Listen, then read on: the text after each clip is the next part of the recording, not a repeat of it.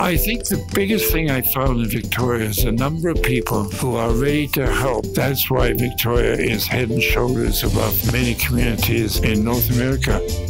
From 1987, I've been a member of the Chamber and have really grown my businesses. And I find that when you integrate and collaborate with businesses like the Chamber, you are for sure to succeed.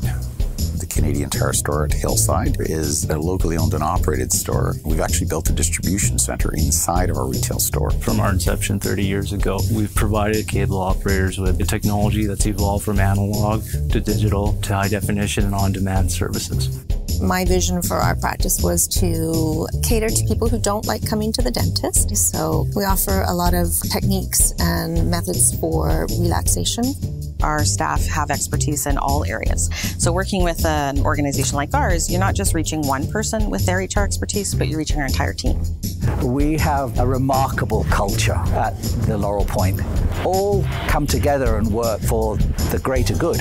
At Peninsula Co-op, we work together to build strong communities, and we now have 21 locations and 95,000 active member owners.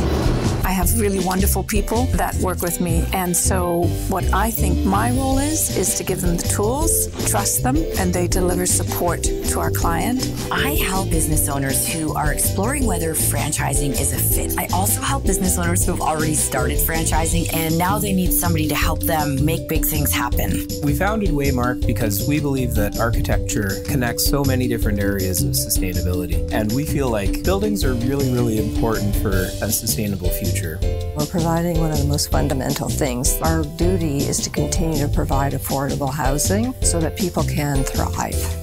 Like Canada, we are serious when we say diversity, and we currently work with 18 designers from 12 different countries.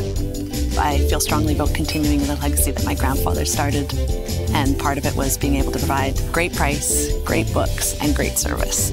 I've never seen such an impressive volunteer resume as that of Eric Charman. He's a champion, and anything that's going to be successful requires a champion, and Eric is that champion.